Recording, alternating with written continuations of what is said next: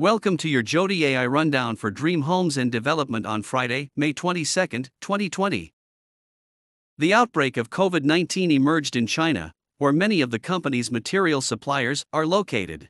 In addition to the New Jersey market, the company, through its Dream Building LLC subsidiary, has become licensed in Florida to pursue recent opportunities for elevation, restoration, renovation, and new construction brought about by the damage caused by recent hurricanes.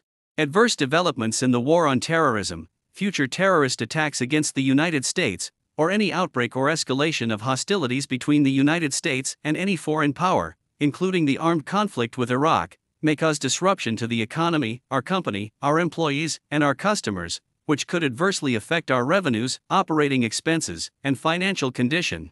Since 1990, he has built and continues to run net-centric computer solutions, which provides information technology and CTO/CIO services and currently support over 15,000 workstations in 60 locations throughout the US, UK, Japan and Morocco.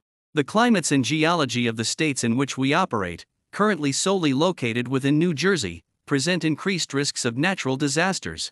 These areas primarily fall within 1-hour driving time, and serve as bedroom communities for the Atlantic City, New York, and Philadelphia metropolitan areas.